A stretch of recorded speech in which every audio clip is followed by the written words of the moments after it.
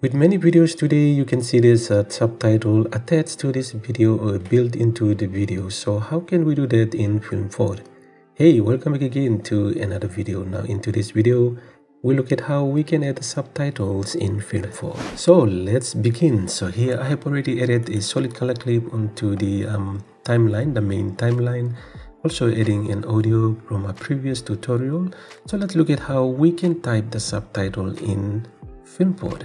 So here we have the subtitle track. You can either click here or you can click here. So once we click here, it gets us into where we can type in the subtitles. So here you can see the caption and the preset. You can choose the type of preset you want the text to look on the screen and the font here.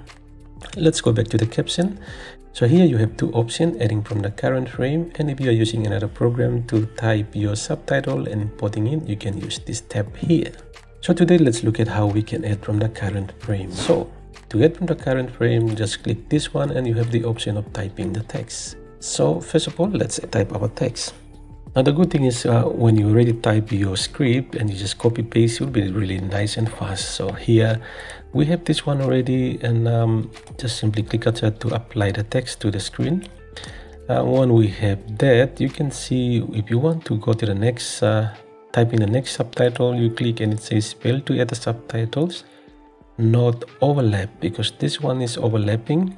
So if we move the timeline up, so you can see once it disappears from the screen and we're adding a new text, you can see that it's allowed it. But if you are inside, it's still overlapped, so it cannot allow that.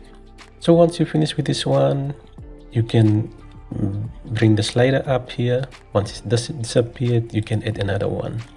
So this is how we can add and type in our text here, or you can copy paste. So you have the option of copy and paste here inside here if you have it on a script. So once you are happy with that, you can use the different style of preset here to add in your text. And also you can change the font here. When you finish with that, you can just go out from here. Now from here, now you need to listen to your audio and adjust your clip. Hey guys, welcome back again to another video. So this is where I'll stop here.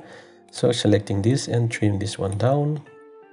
Let's bring this closer here.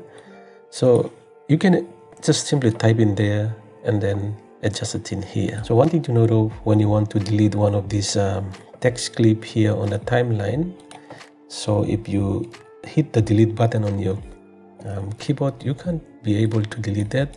So what happens is that you have to go back again to the subtitle editor here.